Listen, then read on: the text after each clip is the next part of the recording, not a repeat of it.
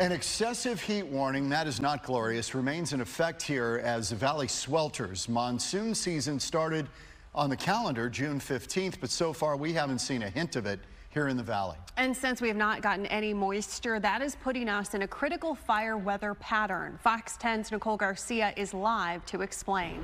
Nicole. Happy 4th of July, everybody. Well, no monsoon rains. That's good news for our upcoming fireworks shows this evening. But no monsoon rain also means all that dried, crispy vegetation is just that, dried and crispy vegetation. And then when you add extreme heat, we're more likely to have firestorms instead of thunderstorms. This time last year, several monsoon storms had already rolled through the valley. But this year, the monsoon moisture has been a no-show. The only water pouring down, it seems, can be found at splash pads and pools. There's not a thunderstorm in sight for the next couple of weeks, but many Phoenicians are eagerly awaiting a good storm. I am, because it helps us cool down. With all the rain, it's kind of good for us, we're not in the heat all the time.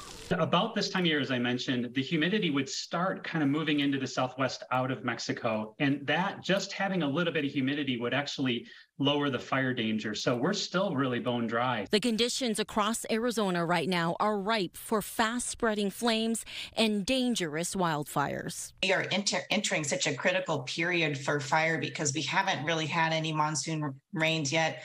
We are getting a lot of lightning. We are getting a lot of strong winds.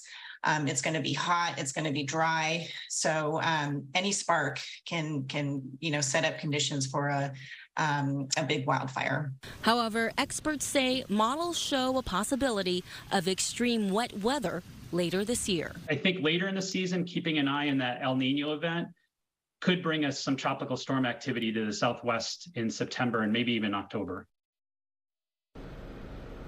Well, the good thing, as we always say, it's a dry heat, and personally, I'd rather have this dry heat instead of the humidity, which could be very suffocating. And hopefully, crossing our fingers, we're not going to have to wait until October or September for any rain to come down.